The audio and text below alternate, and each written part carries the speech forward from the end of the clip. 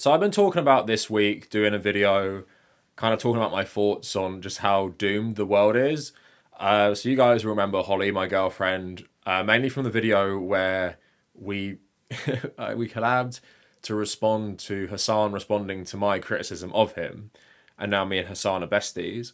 But yeah, Hollie interviewed me for that, and I thought what would be good for this video is because what I wanted in this video is for me to articulate how I'm feeling right now, which I think will reflect how a lot of you are feeling right now because of right now what's happening, like an actual invasion of Gaza by Israeli ground forces, apparently. I'm not sure if it's going to be like a full scale one or just like one of these raids they do, but it seems to be bigger than anything in the last like decade. But what I was kind of talking about yesterday is just my perspective of the whole world and how it keeps getting worse. And I guess the meme about the trolley you can only watch seems to be very relevant right now. So what Hollie is going to serve as is basically, in some ways, you, the audience, because Hollie is very political herself. But unlike either a lot of you guys who are constantly watching Twitch streams that are political or myself who has to cover this, she's not having to talk about this all the time. So Hollie has to go about her daily life doing a normal job while consuming this stuff. Whereas me, this like literally is my job. So, it's kind of something I can't ever stop thinking about. But that's why I think Hollie's perspective is good because she is like the rest of you, I guess, in terms of she doesn't work in politics or political coverage, but still has to consume this stuff.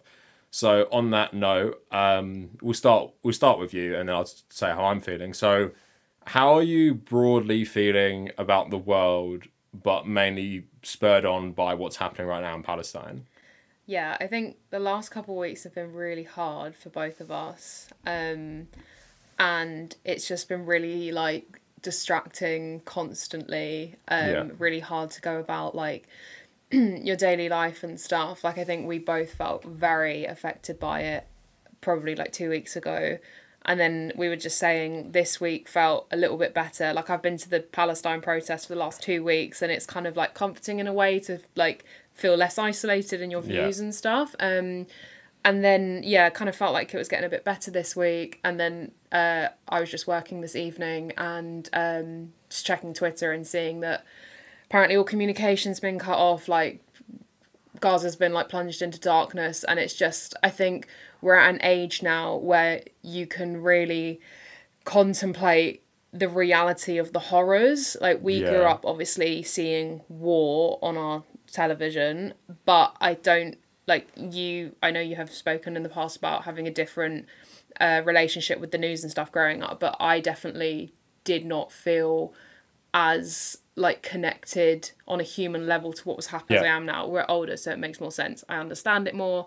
I feel very strongly about Palestine and stuff. So yeah, it's just really hard. Like this evening I was just writing up a news story about Dua Lipa, and I was just like, this feels so so insignificant right now compared to what I'm seeing on my Twitter feed. So yeah, it's been depressing few weeks. You feel the same, right? Yeah, and you just feel guilty for having we went for a nice walk today, and I took a few photos I was going to put on my Instagram story. I might still do that at some point, but it's like now I kind of don't want to because it is so terrible. Oh, by the way, people, if I seem distracted, I'm just making sure everything is running properly. But so I was just feeling kind of bad for having a normal life, and that's the problem really, is because you're way more busy than I am, but by and large, you'd say we have like a pretty like good life. I don't hate like being alive, for example. And the thing is, if I lived in like some sort of matrix simulation where like this stuff didn't happen externally, like all this terrible stuff in the news, I'd probably be pretty happy. I mean, I don't know how my YouTube career exists in this matrix world, but like, it's just the external stuff. But that's the problem with having empathy, because you were talking about the news. And what the news conditioned people to do, because this is before social media, was see Muslims as subhuman, or see Muslims as like, or the Middle East as a place that has no peace. Yeah. So people always killing each other. Yeah. And then I talked about in my video, I think it was last week, about the invasion of Lebanon in 2006 by Israel. I don't know what's going on, but even as a kid, I don't know what's going on, but I doubt my lack of understanding was that much less than most people in our country. even though I was like an 11-year-old or something. Yeah. And I think, like I said, with the creator, we're just so used to seeing images of this stuff. Yeah. Where if you don't have empathy and you don't understand these things, maybe you can distance yourself from it, thinking, oh, it's just, Hamas versus IDF. Hamas. I saw Netanyahu today tweet Hamas ISIS as one thing because he knows how Westerners view this stuff. Yeah, yeah. And it's their propaganda. Yeah. So that's depressing because so many people fall for it. Although I will say the polling does show that at least most people in Britain support a ceasefire. Yeah. I honestly don't think most people in Britain even give a shit about the Middle East, to be honest. Yeah, yeah. And like, I feel like you're raised to understand things in such a binary way, and you're raised to think to understand things through the lens of good versus bad. Not like, and if things are complicated, it's, oh, this is so complicated, I'm not educated enough to comment on it. Like, that has been the most annoying thing. And that's what I used to say to you as well. That's one of the things that was really hard for us a couple of weeks ago, was seeing all the celebrities weigh in, and like, you're posting a statement to your millions of followers saying, I'm not that educated on this subject, and it's like, well, why on earth are you weighing in on something so important? But also the people who did weigh in were like sharing the most harmful, like, basically propaganda. Yeah, like Amy Schumer is probably the worst example. Just really, really racist white woman. Like, in our personal lives and in our work lives and stuff, we've always really struggled with like feeling out of control, and that felt like a very like specific. It was like within the wider context of everything happening, that felt like a really specific trigger for us in that feeling out of control. It's like, all these people that have a platform, these people that have power or like power influence, are doing this thing that is so harmful to like the cause, and you're just there powerless. And it's like, I don't know, it was the silence. We saw like a turning point, like maybe last week, when I said people that never ever I would have expected to have posted about Palestine, just people who don't really share random people things, we go to school on their story, and they started sharing. I was like, oh my god, maybe the tide is turning. But before that, it was just like, the people that are going to be influenced by this stuff are the people that don't know anything necessarily. And of course I understand it's confusing and it's this and it's that, but like, at its very core, like, it's not like this confusing historical thing about religion, blah blah blah. Like, it's just so unjust on like a fundamental, like, basic level of like, people are literally getting kicked out of their homes. I think what you're saying is, a lot of people like to dismiss it as, oh, it's complicated, it's like a very old conflict between religions, is a way to not engage with the actual arguments, because it's not about religion. The thing is, it's not even, for Palestinians, it's not even about religion. For a lot of Israelis, it is about religion, which is not how it's framed in our culture. It's framed as one side is very motivated by religion, one side are not. That's how we're told it is. But it's actually the opposite, which might not even make sense to people, because one group are like fundamentalists, but at the same time, Netanyahu's power comes from the Orthodox community at the moment. That's how he got back in. So he's doing this to appease them, and they don't even serve in the military, so they don't like have the the sacrifices of that. But also, I used to say to you, not because like I thought you didn't know about it, but I used to say to you, like, you don't even have to understand it, because you're not a diplomat at the UN trying to work out a historical solution for this. Like, that's not what your average person is there for. Because I know about this topic, I'd say, more than most people, because I've had the privilege of studying it at university. I've read books on it. I know about the context, historical or geopolitical. So I'm very informed in it. But that's why I say to people, yes, it is very complicated. Like, everything in that region is very complicated, like colonialism, historical like relationships between different communities. But at the same time, it's not complicated to see that even if you think both sides are just as bad as each other, one side is disproportionately hurting the other side way more. And that's very easy for anyone to see, that most people are civilians. And if you just learn about Gaza a tiny bit, in any other context, if it was white people, you'd support them. Like we've been saying, if that's Belfast in the 1990s and the British government are doing that to like the Catholic part of Belfast, everyone's outraged. But the problem is, because the Catholics in Belfast had the support of the United States, there was pressure to end that.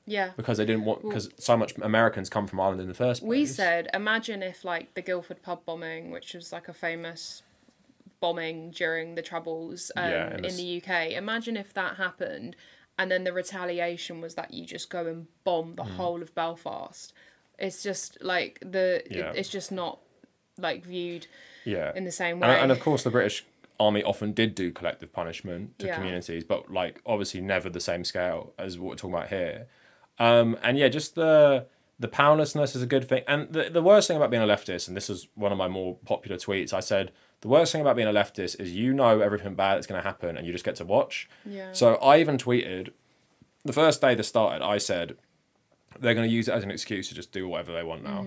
And maybe that seems obvious to people, but I don't think it's completely obvious the way the media were framing it. Like, it's just like a very specific strike against an insurgent group. It's like, no, they're going to flatten the whole territory. Like, I knew that straight away. And that's why I was like, oh, here we go. Yeah. And yeah, it's hard to watch because now we have social media, and every time something like this happens, like be it Russia, Ukraine, but then even with that, you see less of this because they have protection, either their military or bomb shelters, everything like that, where Palestinians don't really have that in Gaza. So it's just really... it's like the situation was already so dire, and then it's like dire to just like unimaginable. But the problem is being a leftist in these like times is everyone is like media is lying to you, media doesn't understand.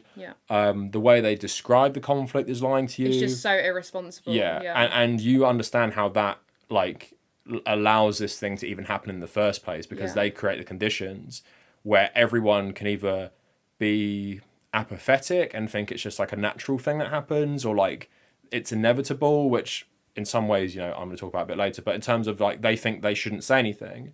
And also the hilarious thing is I've gone on other channels, I've made videos about this, the weaponization of anti-Semitism charges has backed the Labour Party into such a corner they can't even call out what's going on right now, because they're so terrified of being called anti-Semites and losing the election. Because they did that to Jeremy Corbyn, the Labour right, and the Tory party. And because they went along with that, now they're terrified of, if I literally just say violence and death is bad, like our lovely Labour leader literally endorsed what the Israelis are doing. So it's like, that's where we find ourselves in the UK, where like in the US, what is my choices in an election? Labour or Tory, Democrat or GOP. On this issue, they are literally the same. And in our country, Labour and the Tories are the same on every issue, pretty much. So it's like, as a person who understands why this even happens in the first place, a lot of it just comes back to capitalism. You just feel so out of control and powerless. And one thing I want to say in the comments, please don't put comments like, oh, doomerism is cringe, because like sometimes you just have to vent. And then I don't know if we want to just move on a bit about like our general feelings towards the world now, but well, just before we do move on, I just wanted to say as well that living in a country where you just have lost all faith in your government, like if there ever was any faith anyway, but it's like, like having an opposition leader that is so spineless, that is literally saying, yes, we support Israel's right to defend itself, while you continue to watch like what it's doing, like literally committing genocide in real time. And it's just kind of like, because obviously we've lived in other countries and we're like talking about like where to live in the future and everything, it's like, I like England, but our government continually makes life worse for us in every possible way, and like in the global context, doesn't stand up for like what's right, doesn't condemn genocide, like is on the side of all of the bad people. And it's just like, well, what, like I just can't see myself living in a country that continues to do that. Like, and the thing is, there's nothing redeeming about our government, because I was watching it doesn't care about us. So I was watching a TikTok of someone who grew up in China, and I think they immigrated to Australia and they've gone back to China, and they're talking about how different it is and how developed it is, and they're saying like this, they got on this train and they're like, when I was a kid, this train was so old, and I was looking at the train, it looked like the bullet train in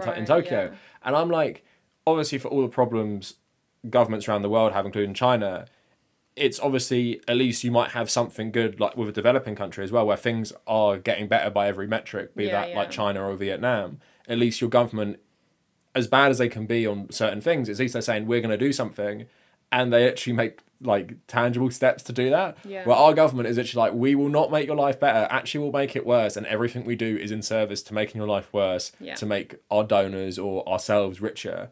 And that's why like sometimes in certain countries, like China, for example, like you do have that dynamic of elites enriching themselves, but then at least there is tangible, like, oh, look how much they've developed, like Eastern China's railway networks. Isn't that nice? Where our railway networks like fall apart, and it's just terrible. Yeah. So it's like we're at the declining stage. So I'm a little jealous of other countries that might have some optimism for the future, despite obviously massive problems with their own governments and everything.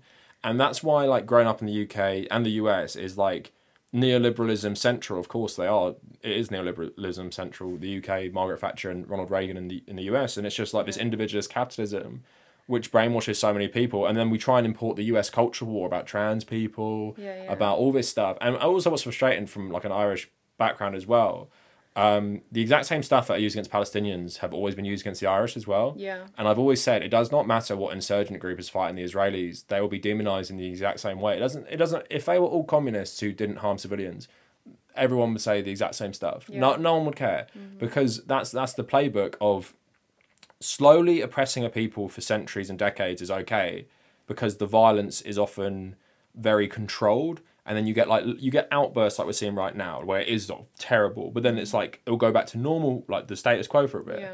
And it happened in Ireland as well, where people be like, "Oh, how could this violent insurgent group like the IRA? How could they do this?" And it's like, "Oh my God, like how?" And that's because they would do this like violence, which obviously is terrible, but people would never understand the context behind that violence. So so in the UK, Jeremy Corbyn is called like terrorist sympathiser, and he helped peace.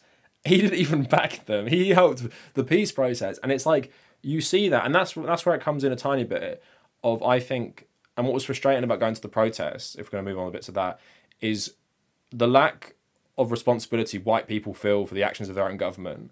Yeah. And why does it always have to be left to people who have maybe either suffered some sort of oppression at the hands of society or come from that background? Like, you know, you come from Indian and Irish background, I come from just an Irish background, and sometimes as a white person it is hard to get in touch with the struggle of growing up a different ethnicity or background.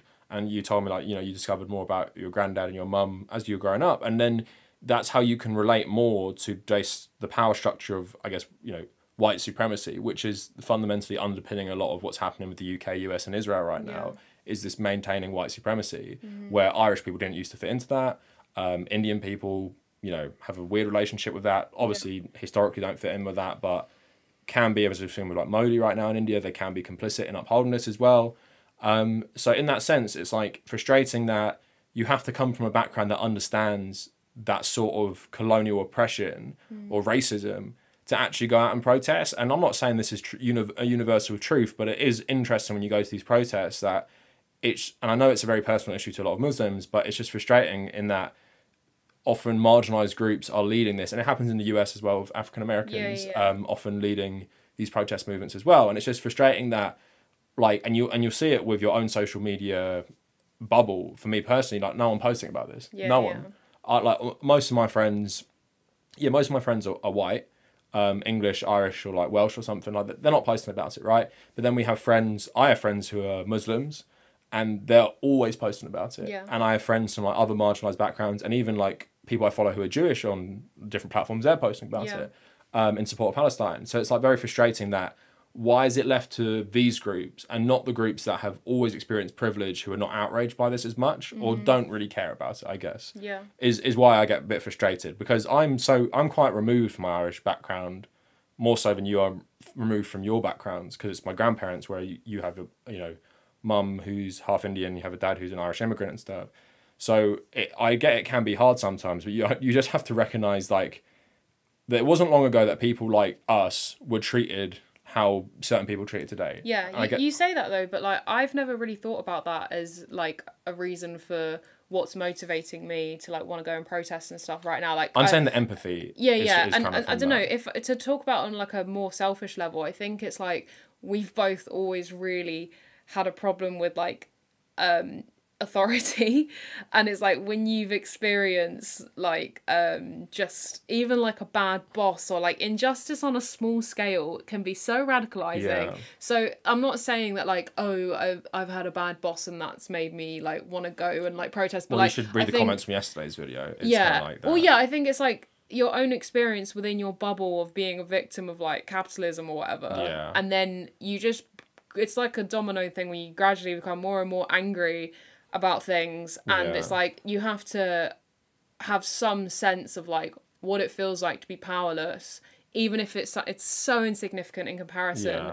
To be like, no, like that's actually really not okay. And then it's like, well, imagine what it would be like where that's your entire life, where like you don't even, your home isn't even protected, like you can't even go out and live your life, can't even go out and play on the streets and stuff. Like, so I agree with what you're saying, but I think it's also just like growing, like becoming an adult in a capitalist society. Well, I mean, fundamentally everything going on is about capitalism in terms of, while some of the motivations for the colonialism might not be capitalist in nature, Israel's place in the world as like an arms manufacturer or like quite a developed economy ensures that, you know, and in terms of keeping the capitalist status quo Western backed, it's very useful to the Western countries, and that's part of the reason. So, yeah, we're all victims of capitalism, so we can relate in some ways to our own oppression.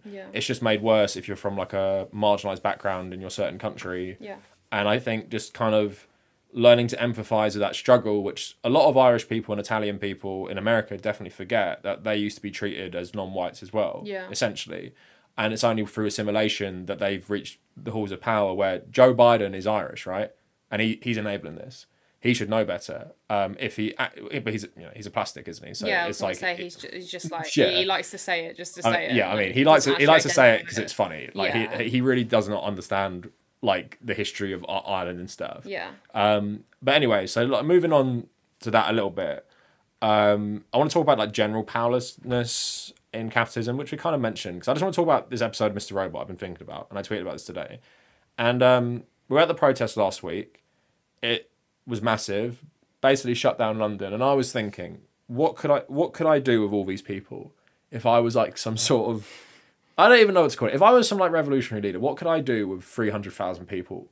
And I spoke to you when we were there, because I was talking about the Egyptian revolution, and I was like, what they did, and I was like, the Trafalgar Square. I'm thinking about the square in Egypt. I'm like, get all those people there, shut down London. And it's like, but then I think about why that couldn't happen. And it couldn't happen because it happened in Egypt because, for similar reasons, young people desperate, poor people very desperate, they had nothing to lose. And also they had a military that were all conscripts, basically, and they were on their neutral. So they didn't, attack the protesters. And it was the government who was the focus. And I was thinking, like I said, we couldn't do this because we're all here for Palestine, which unites so many of us. But it's so much harder to unite against capitalism. And the Egyptian revolution, along with a couple others in the Arab Spring, the only successful anti-capitalist revolutions of our time, which actually inspired the show I'm going to talk about, Mr. Robot. But then even that didn't go to plan. And it literally goes back to square one, where a military dictatorship turns into a democracy. It's not what everyone wants because the Muslim Brotherhood rule the country. Then it turns back into a military dictatorship. It's back to square one. And you see that even with this great mass movement that literally overthrew a military dictatorship, essentially, then nothing really came of it. And that's what the show Mr. Robot is about in terms of revolution. And what I want to talk about it is there's one episode very early on. I'm going to keep it vague. I've been thinking about it a lot lately for some reason. And it's like the main character, Elliot, has a girlfriend who was a drug dealer. And he snitches basically to the FBI about this guy because he's very... what's the word? He just posts it all over social media. It's very easy to find him guilty. And then he realizes Elliot has a skill as a hacker, and he kidnaps the girlfriend and says, you'll get her back if you help me escape from prison. And Mr. Robot, this other character, comes in and says to him, don't even bother doing this because she's dead. Like there's any like, it's like a mathematical certainty she's not going to survive this. But Elliot, being good-natured and being very driven, he does not accept that advice. Then it turns out he frees this guy from prison, and the girlfriend was killed straight away. So Mr. Robot, the character, was right. There was no hope. And that's what I feel like in myself is the constant struggle in this system is I fundamentally know, like, there's a Mr. Robot who is me, who's telling me there is no hope. And sometimes things come together where it can't be stopped. And that's Gaza right now. Like, that nothing can stop that. It's just a certainty at this point. And as much as, you see Palestine action, shutting down those weapons factories, massive protests, and it's probably going to be even bigger tomorrow. At the same time, you can't do anything about it. And I know people don't like to hear that, and maybe you don't believe it, but then it's like, there's so many of us, why can't we change this? And we can't change it because of various reasons, but you probably have to completely overthrow the existing world order. But then we're so divided against each other, even over an issue like this, where you have Zionists versus pro-Palestinian activists, because we're not on the side of humanity, because we're so divided to think in certain ways. We can't realise that, yes, these Palestinians are victims of this capitalist system, and also Israelis are victims of their own government and participating in this brutal system because the violence comes back on them. Yeah. And it's like, we can't get past that. So sometimes it's like these Gazans are like a sacrificial lamb to capitalism, and all these people don't say anything because of, at the end of the day, it all traces back to capitalism. So as much as I'm not going to stop like speaking against it, trying to educate people, I fundamentally know it's worthless because nothing's going to change. And then in the background, you know, we had COVID, which I think showed people's worst impulses in government. Like our government and the Trump government, they saw it as a chance to loot the country, making fake PPE companies to get billions. And then Rishi Sunak comes in, who was the chancellor at the time. He writes off like 5 billion in debt these companies owed them. So they just got 5 billion handout. They used the pandemic where like how many hundred thousands? How many was it? Like a couple 100,000 as well. I'm so desensitized to it, but it was a massive amount of people died. Especially in the US, that it was just like, we'll just let them keep dying. So not even going to make, like in Florida and stuff, not even going to put the restrictions in. Yeah, and then it's like, just seeing that and just feeling like, how do you even fight against that? And like we're saying with our own options in the UK, what we choose, one or two parties that are exactly the same. They weaponize like this woke sentiment, the Labour Party, so they're too scared to even speak out against Israel right now. And it's like, in my head, when we have climate change coming in the background, we're already seeing it. We have these refugee crises already, and the way they're reacting to it is terrible. And there's such an easy solution. The solution would be let them in, create new towns for people. There's so much space, even in this country. It's a small country with a high population, but we have so much space here. If we thought about things differently, we could actually accommodate these things and hopefully help mitigate climate change. But that's not the way the world works. And even now, as I was thinking about this, I wrote a tweet, but I didn't send it. It was about how other countries don't even have an option now. It's just capitalism. Yeah. Before you had the Eastern Bloc and you had the capitalist bloc, but now you don't even have that choice, because even if you choose like China or whatever, excuse me, it's still buying into the same system. So in my head, it's just like very, very hopeless, because we all know this isn't sustainable. Like, not we all know, but I think a lot of people understand that something's wrong with this system, and it doesn't matter what political background you're from. You're seeing it a lot. Like, I've documented this a lot. Fascists are talking about like going back to tradition and rural societies, right? And there's something in that everyone is disillusioned with corporate capitalism, but people just don't know how to articulate it, or they don't have the understanding. And that was in the TikTok yesterday, which you saw as well. All she's talking about is the commute, but what she's really talking about is work stripping your identity. Yeah. And that's something, so like, if you read the comments on my video, go read it, people watching this right now. So many people, like literally 99% of people, are all sharing similar stories. So we all know, but what can we do about it when we're so divided about other things? And I'm not trying to be a class reductionist saying, oh, don't talk about transgender rights because that will make this racist, bigoted truck driver not vote for whatever. But then I'm just thinking, it's not even in terms of electoral politics, because that is firmly in a capitalist like lens. But, you know, for me, I know what has to happen, but it's not going to happen. And there's going to be some semblance of humanity forever, of course. I don't think it's going to be like, you know, complete extinction, but I think there's going to be a point where it doesn't matter anymore, and I think we're seeing that right now, because if we can all watch what's happening now, and I'd say most of the world, if we're going to poll it, would say it's bad, right? No matter what their allegiance is, you can see what's happening and say it's bad. And we're just watching the UN, where 5 countries control what happens. So once one of the Security Council members doesn't, you know, approve of this, or the main people don't approve of this, sanctions don't work, nothing works. So Israel and the US are rogue states, but because they're, you know, 2 of the most powerful countries in the world, what can we do about it? And like, what's the point? And that's why I'm at in this space. But then there's 2 paths you could go on, and you let me know how you think about this as someone, because we talk about your volunteering. You can either go for the space of the world is terrible, always terrible stuff is just a certainty, so I'm going to become completely selfish and play this game. I'm gonna become a terrible person because, like, fuck you, it's bad, I'm going to do whatever I want to make myself happy. Which you can do that, and plenty of people do that, and that is actually the mindset of a lot of rich people. Like, you know, who cares? Like, the world's messy, like, whatever. But then you take the other path of, you know, I'm one of the privileged people who feels like they know about this, and you want to spread awareness of this. And also, which is weird because the last video you were with, we're talking about this, living your values, and we can talk about this with you, is important if you care about this stuff. Yeah. So to me, despite what is happening, and I know like we're at that protest and I'm thinking it's great to be in solidarity with people, but this means nothing. Like this does not change anything, and it won't change anything. And I know that, but it still feels good to go. Right. And like be there with other people and realize you're not alone. Yeah. And that's it's basically comforting.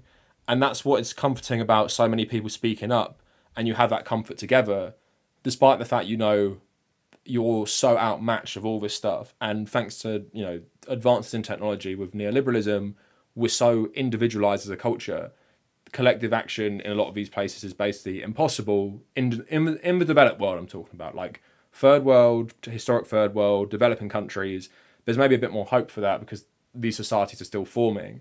But, you know, the UK is what, like 1,000 years old? Same people rule over us. All our prime ministers go to the same school.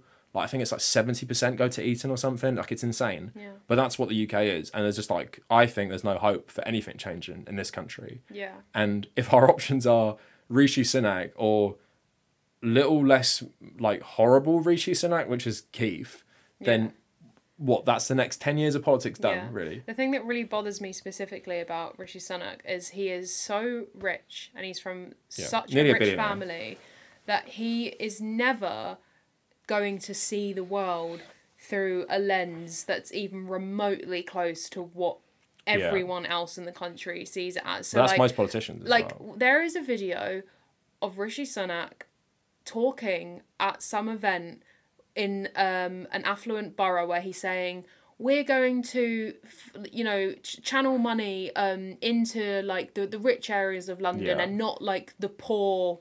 I think what did he say? He was basically bragging about taking money from poor areas and giving it to rich areas. He literally said, we're not going to give the money. And he's like, it's like he said the quiet part out loud. Yeah. There's a video of him saying it and he's kind of like laughing as he says it. And it's like that just says it all. Like he thinks that that's something to brag about. Like he says it out loud, but also, you know, he sees the world and like our politics through the lens of all these business decisions, all these financial decisions. He's a hedge fund manager. Yeah, exactly. Not, oh, there's nurses who have to go use food banks. There's people that you know, don't have jobs. There's people that can't pay their rent. That there's all these problems. Like he doesn't. He blames the individual for that. Yeah, He doesn't. It's having a prime minister that can't even fathom the idea of like not being able to buy your weekly shop because you don't have the money. It's like, how is someone like that ever going to have our best interests at heart? Whereas Jeremy Corbyn, man of the people, like understands like the real world, like lives in like a normal house and everything. But he also comes from a middle class background, but he just has the empathy to actually care about marginalised people. Like you don't have to come, like a lot of Marxists aren't from working class backgrounds historically. It's like you don't have to, and you can be born rich and still be a good person. Right. But it's like this brainwashing of Rishi Sunak. He just sees everything for, you're not as rich as me because you're not as smart as me. Yeah. Because neoliberals are entitled to everything. He feels like he's earned everything. Yeah. And that's how I don't think people realise how much the rich, like, I don't think people actually understand the rich ideology enough in terms of they're not like me. They don't even operate on the same level in terms of their brain. Yeah, they're insane. Yeah. And you only have to read about like Mark Zuckerberg or Silicon Valley, how much they love Ayn Rand and stuff. Like these people are insane. And I don't think enough people realise they will destroy the planet for profit. Yeah. And they won't feel bad about it. Yeah. Because they believe that's what, you know, the world is there for. Even like I worked for like a US PR startup for a little while. Yeah. And it was fine in the sense that I wasn't like doing terrible things like every single day. For the mob. Yeah. However, the people who were like starting businesses and stuff that I had to like deal with, it was just like even just the difference between being like American and British. I was just like, they're just so like, oh, like everything's about like being a go-getter and like more money, like money. Like, and it's like, you know you're allowed to live in a world where your ultimate ambition isn't money. Like the whole thing about Rishi Sunak wanting to scrap certain degrees like humanities and stuff. Yeah. And it's like some people just want to live like a normal life and not like strive every second of the day and every day they wake up like, how am I going to get the money today? It's like, I just want to have enough money to like live a normal life. Like we always say, like, we like very simple activities. Yeah. We like going like for a walk in the park and getting a coffee. You're not going to find us in Dubai, chilling on the beach. Even or if we something. suddenly had the money to buy like a Ferrari or something, I'm never going to do that. There's no part of me that wants a fancy car. There's no part of me that wants like a mansion. So it's like that, like I'm saying that I can say that because I don't have that money, and I could fantasize about that if that's something I wanted. But that is the perspective of like so many people, and like it's a cult of neoliberalism basically, and consumer capitalism. So it was just like dealing with like lots of people who have this mindset of like, oh, here's how we like turn over profit, blah blah blah. Like, how do you monetize? And that's what the problem with the world is. How do you monetize everything? Yeah. And like monetizing even stuff like my passions, which I do with my channel, is hard enough.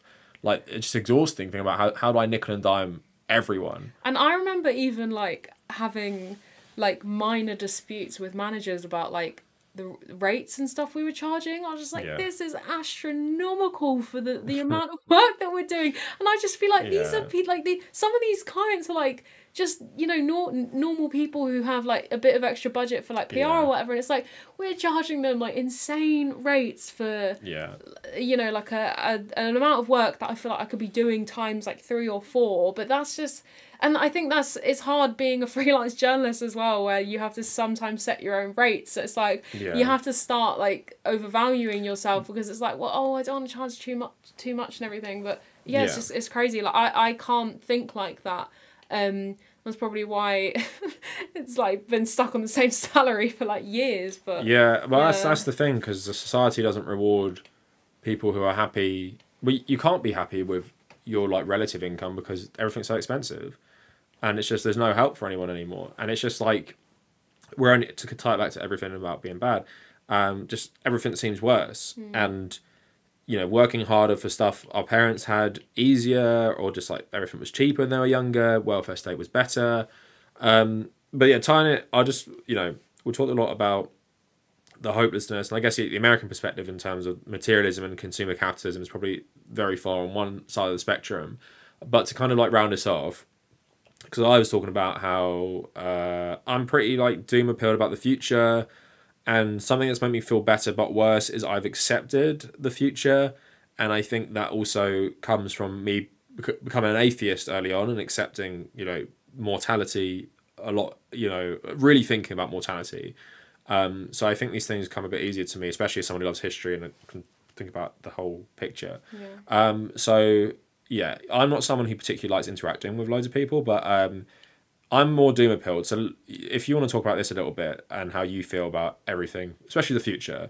And this will be like the last bit, but you talk about the charity stuff, talk about the recent charity stuff, like the financial issues, and talk about how that makes you feel. And one thing I'll say before is when I used to go football training, like it was community centre. It's very nice. There's like a Nepalese community there. And they would like have their dinner, and then sometimes I'd go play matches. They'd be playing cricket, and it's very nice to see. And it was obviously funded by the local council. You see kids playing basketball, kids doing MMA outside, women's football, really nice. And what's been happening in the UK is so much of that has been cut. All this stuff, and which fundamentally helps people with community, but also stay out of trouble for young people with lack of opportunities and stuff. So on that note, that's depressing. But let's talk about, you know, you've done charity work. So talk about that and talk about how that makes you feel doing something that on like a very individual level in terms of helping like a set of individuals, how that makes you feel, and how it makes you feel that there doesn't seem to be loads of funding for stuff like this when people really need like these services. Yeah, well, like growing up, I did like after school clubs every single day of the week, and I was thinking about this recently. I've always felt very strongly that it was like a really core part of like what formed my identity. And I've always said this, like, I'm really, really fortunate that I've never had mental health issues that haven't been, like, circumstantial. So I've never had, like, chronic or something. Yeah, like, I've never had, like, an imbalance in my brain, just, like, inexplicably or whatever. And I've always felt that, like, I'd come home from school and I'd be, like, drama club, swimming, Irish dancing, netball, like, same at uni. Like, I did everything, and like my parents have always said like I'm an all-rounder because like I did everything, and at university. Same I remember, with me when I was a kid as well. I remember people being like, "Oh my God, like you need to chill, you need to calm down a little bit." But I just couldn't stop. Like it's literally the thing that has given my life purpose, and it's always made me so happy. And I'm just like, I've always felt really strongly that just having something to go and do or somewhere to go has been so important. Which is why it's been so like devastating to see like community centres and stuff get closed down in London, and it's like you look at like kids who get into the wrong crowd or like crime and stuff, and it's so like many men in this country, footballers, say the only thing that saved them from a life of crime and that sort of environment was playing football and signing pro contracts and stuff. And it happens in America with the NFL as well. So it's just been really sad to see like funding and stuff like get lost for that. But how does it make you feel? Like, because I'm talking about, I don't have much hope for the future, and while it's nice to see all these people doing stuff, I don't really think it makes a difference. So how does it feel to actually just like kind of push all that away?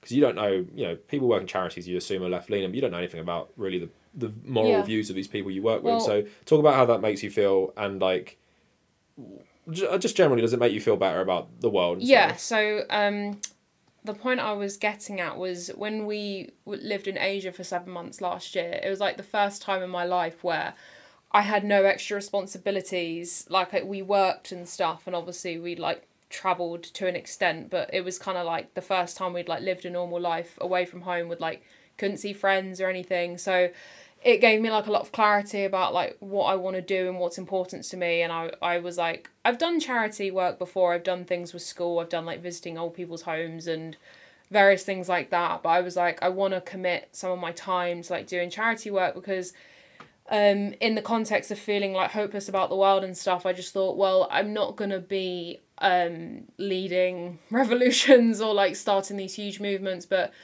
as someone who felt a lot of benefit growing up from like small scale initiatives or whatever in the community, like that was really helpful to me. So I was like, I want to be able to do that for people. So like in the summer I started volunteering for a charity that helps people with like various different like issues they might have faced, whether it's like domestic abuse, mental health issues, loneliness, like loads of stuff. And it basically operates within my borough, and it's just like a little group where we meet up and we chat, talk about music and various things. And then I got a call from one of the like volunteer supervisors this week basically saying that the council who fund the groups, not the charity, but the groups within the borough, has like withdrawn the funding.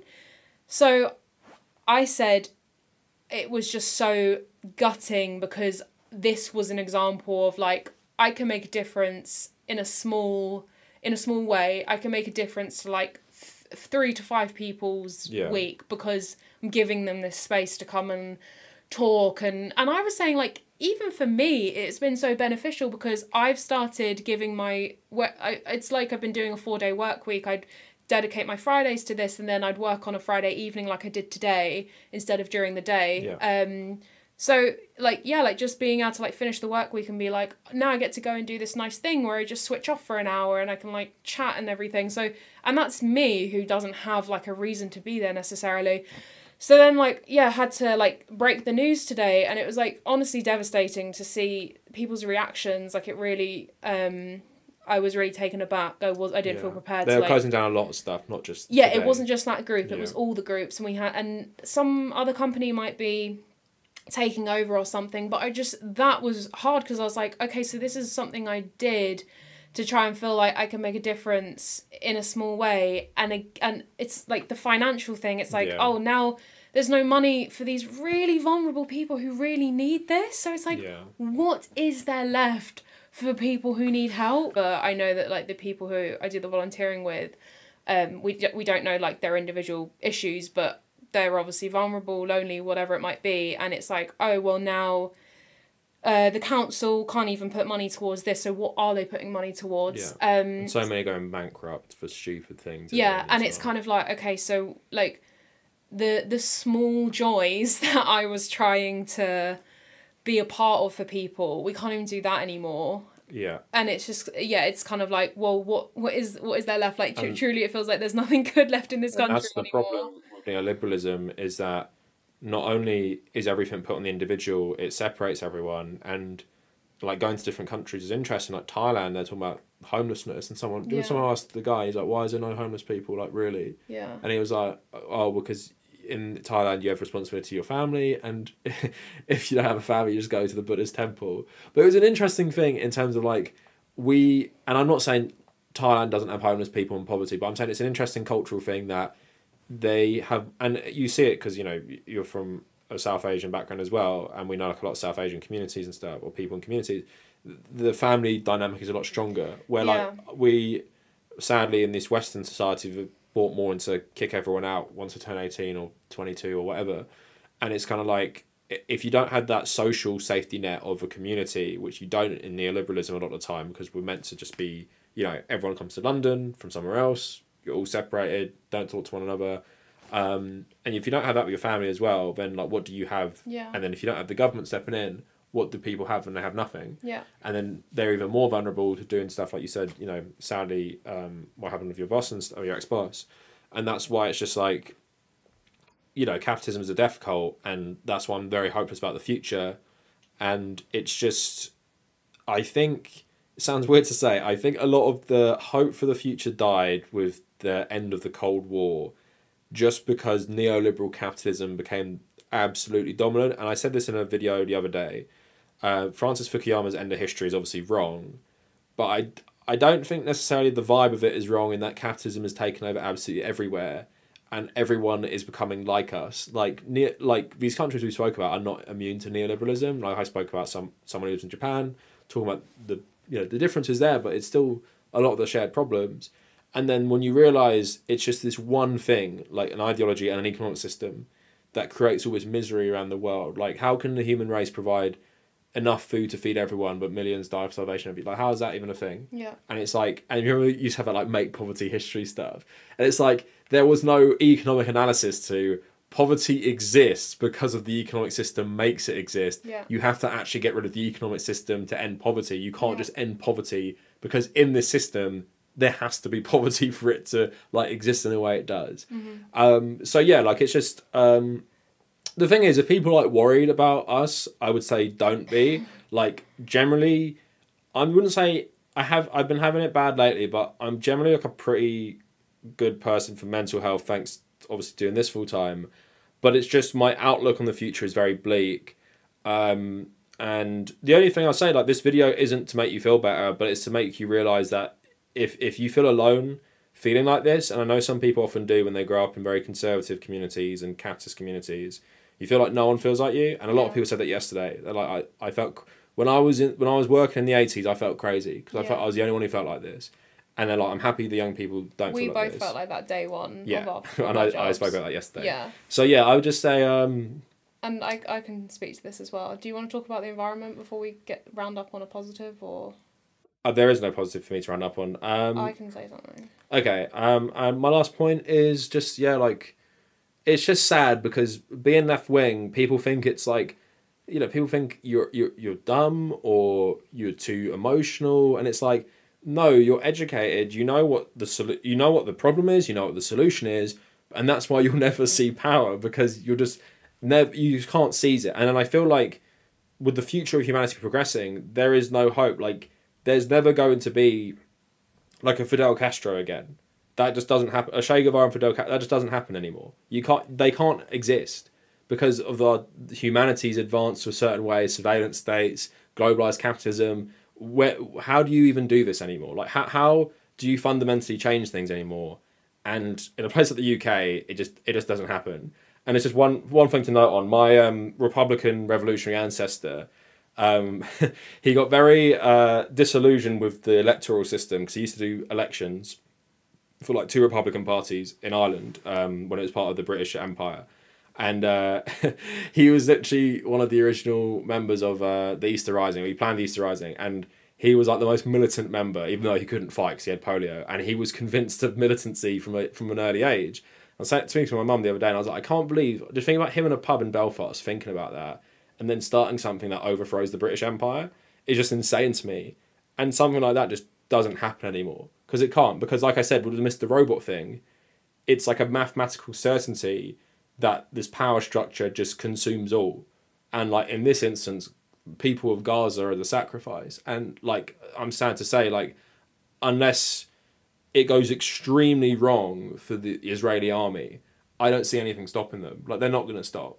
And that's why you hope that something does go wrong for them, because you don't want this to happen. But at the same time, in terms of the international community, they've accepted it as a reality. Yeah. And they're not, you know, China, Vietnam, all these countries are not going to break off diplomatic relations with Israel, despite even being Marxist countries. And then stuff. It's also like, how many decades in the future is it going to take before everyone looks back and does what they do with every genocide? It'll be 5 years, and they'll be pretending they never supported it. I mean, Keir Starmer's already trying to walk back on comments that there's literally video footage of. Yeah. Do you want to talk about the environment at all, or...?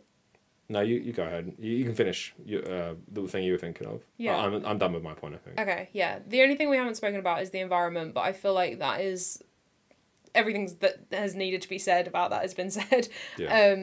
I mean, I'm vegetarian. You don't eat a lot of meat anymore. You do what you can on like an individual level to feel better about it. It's obviously... I mean, it's hard to be like... to feel consistently motivated about the environment stuff when there's like things happening like Palestine immediately right in front of your face, or Ukraine, or COVID, exactly, whereas you're also being told like the world is literally ending for the environmental reasons, but that's kind of like an ongoing thing. But that's obviously always depressing, but it's kind of like on a different level. But yeah, just I think I am naturally an optimist, and I was saying today, like, we went for like a nice local walk, and the colours of the leaves were really nice, and it was really bringing me a lot of joy, because we didn't have autumn here last year. We were in Asia, and I was just like loving the red and the brown leaves, and we had a coffee and it was really nice. And we were saying it's almost like you can just like transport yourself out of what's happening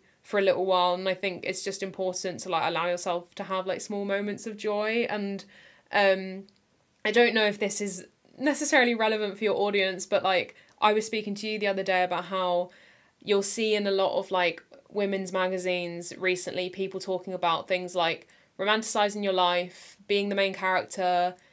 People were talking about this thing called like glimmers, where it's like appreciating like the small things. There's this like influencer feminist called Florence Given, and she calls it living deliciously. I do think like I've always naturally subscribed. I was saying I used to live like this before all of these words were like phrases in my mind and stuff, but like I think it's just like appreciating the small things, and like if you can walk out the front door and appreciate that it's like blue skies and a really crisp day, like that's the kind of stuff that makes me happy on a day-to-day basis. And I know it sounds a bit cheesy, but like that is truly how I try to like not lose hope. On that note, actually, there is a subreddit called Collapse Support, because there's a subreddit called The Collapse. I don't recommend, because it's all about the world ending, but there's a subreddit called Collapse Support, which might have similar things about what you just said there, about how to cope with it. But the thing is, someone said to me yesterday, I firmly believe so much of the mental health problems are caused by capitalism, and I was like, it's true. Like, we can say all this stuff about distractions, and you have to distract yourself. I do that. I binge video games. That's how I distract myself. Like, tomorrow night, I'm just going to play like 8 hours of video games. I'll probably do it on Sunday as well, to make myself feel better. But then it's like, even that, you catch yourself when you're doing it, you're like, oh fuck, like I'm so privileged right now, like I'm literally just doing this to distract myself. So yeah, anyway, to wrap it up, like I wasn't trying to make anyone feel better, so don't put in the comments that I made you feel worse. I'm just trying to vent, and I just hope, some people said yesterday it was nice for me to vent about something, so I just hope if you feel like you're alone in terms of feeling terrible about the world, like I think so many of us feel this way. But the reason I'm not optimistic about our generation, like young millennials like us or Gen Z, is that I made a video recently about Gen Z Congress people in America who are like 25 and they all support Israel. So it's like, that was before this started as well, by the way. Well, the thing is with Gen Z is like... And they're Democrats as well. Yeah, someone gave me this analogy once, and I think it's like really accurate, is that what's the generation before millennial? X. Yeah. Gen X were the generation that had a certain type of view, and like things were the way they were. Millennials are the ones where you have been part of the transition, and you have like understood these new views like evolving in real time. And Gen Z is like, this is the way it is, And I almost feel like, I don't know, sometimes I feel like Gen Z needs to be braver in like having their own opinion as well, because it's like stuff like TikTok. I watched a good video the other day as a podcast where they were talking about like the girl bossification of describing like conflicts and stuff. You might have seen that. It's like, oh, here's the explainer. Yeah, it's like, okay, girly pops, here's Israel Palestine in like 1 minute. Yeah.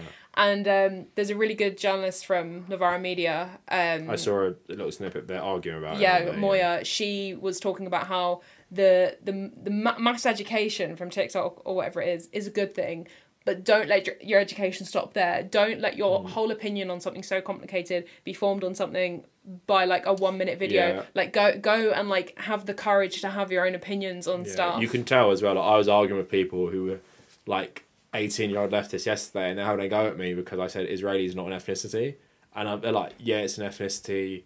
Like 70% of Jewish Israelis are born in Israel. That's an ethnicity. I'm like, that's not an. I don't know if you don't know what you're talking about, basically. And it's clear, like, I wouldn't know their timeline. It's clear that they're like woke enough, but their problem with me is that I said, yeah, majority of Israelis are complicit in the system because they support it and they serve in it. And they were mad at me because they thought, oh, you're being like maybe even anti-Semitic because I'm saying Israelis. Yeah. And I'm like, well, it's clear you actually haven't read about the topic. You might have just, like you say, got this Gen Z-ification of here is the conflict, Israel, Palestine, Israelis equals Jew. Yeah. Or like Israeli, like Jew is a singular like thing in Israel as well. Like it's all one group of people. So yeah, like I agree with that more and more. That it's better for more people know about this stuff. But at the same time, learning about the complexities is good. But the thing I end on is, you don't have to learn because you just know it's wrong. Like, and I've been saying this for years in terms of Israel Palestine.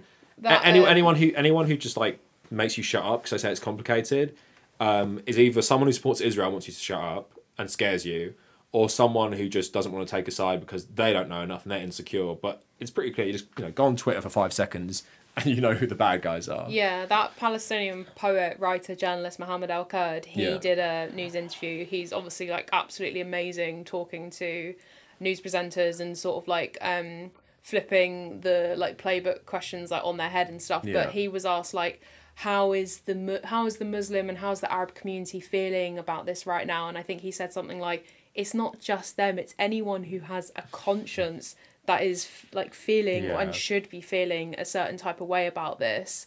I can't remember what point you made that made me think this, but you were just saying about like complexity maybe. Like it's like even there, and he said in another podcast, I think someone said to him like, what's the thing you would tell people if you could tell them about like what's going on? And he said just how absurd it is. It's not even, oh, it's so ancient, it's so complex. It's like, no, like people are knocking on people's doors and like taking their property from underneath them, and it's as simple as that. But even that, like, last point for me is just there's Palestinian Christians who had their church bombed, right? Yeah. And that's the complexity you have to learn, is that when you learn about conflicts like this, Israel see Palestinians as the enemy. It's not even a religious thing. Yeah. Palestinian Christians are some of the oldest Christians.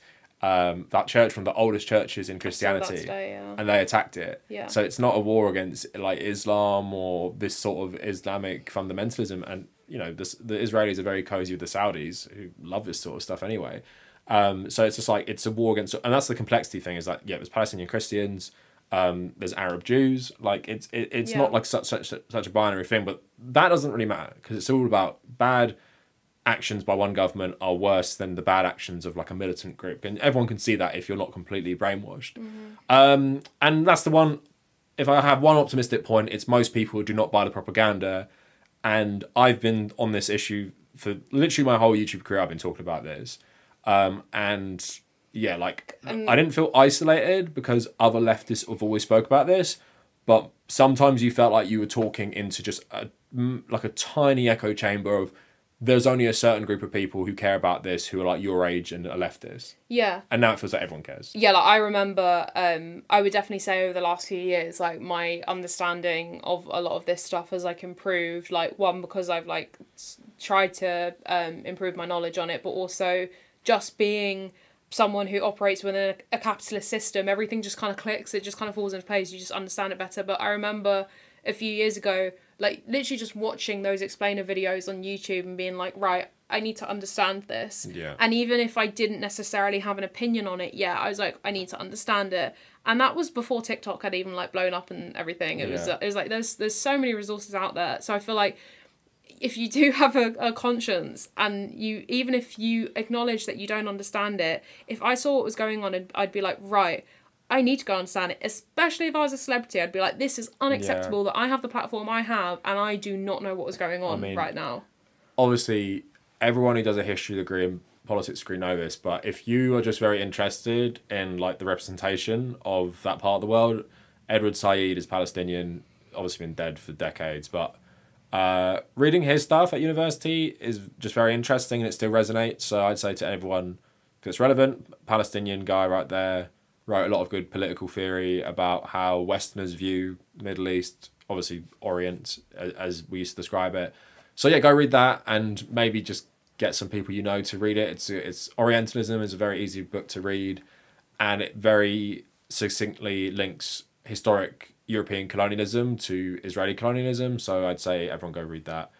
And yeah, I'd say the main thing is listen to marginalised groups about their own history more, because you'll learn a lot of things that you don't know, and also you'll get the perspective of, you know, people who have either suffered or have family. Like, if you speak to anyone in Ireland, they will blame the famine on the British. If you speak to anyone in Britain, how the Irish famine happened, they will say it was natural causes about potato famine. Yeah. And that's because you don't have the perspective of the people who are actually like victimized by this. Yeah. So that's why it's always important, like, if you're reading this history, but also, yeah, you have to check who you're reading sometimes. You don't want to get some weird nationalist or something. But yeah, that's it for the video. Very long one today, just to round off the week. And yeah, let me know how you guys are feeling in the comments. And yeah, no doomer shaming here, please. I know people get upset sometimes and it's like, I'm not going to vote for Joe Biden, or I'm not going to vote for Labour. But on the comments of this video, I don't really want to hear any of that stuff. So yeah, that is it. Thank you to Hollie for joining me again. This is your third video, maybe second video. I don't know. Second one in the last couple months. Yeah. And yeah, I'll see you next week for probably more coverage of this, you know, terrible situation, this terrible world.